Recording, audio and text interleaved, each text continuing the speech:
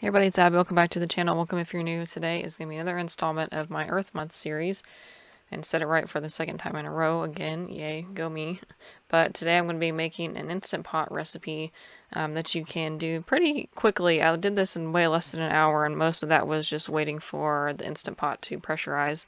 But this is the vegan curried cauliflower soup with lentils from the website vegetariangastronomy.com. Not affiliated with them, of course, just I happened to be trying this recipe at the same time I needed to film this video, so here we are. And yes, you're welcome for that carrot sequence. But you can save a lot of money by eating at home, especially with Instant Pot meals or slow cooker meals, because you can make a whole bunch at one time and you're not tempted to go out to eat at work if you have food already in the fridge.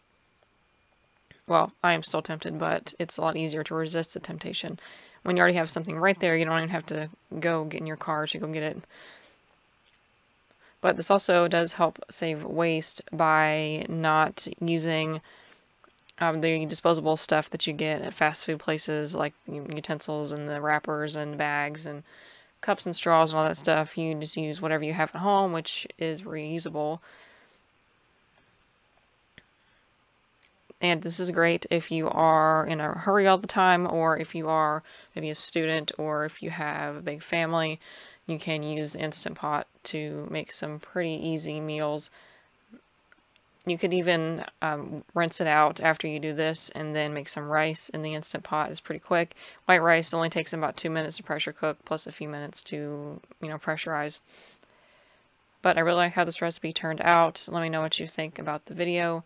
And let me know if you have any Instant Pot recipes for that are vegan, of course. And yeah, give this video a thumbs up if you thought it was helpful. And let me know if you have any more tips for being sustainable, a little more eco-friendly.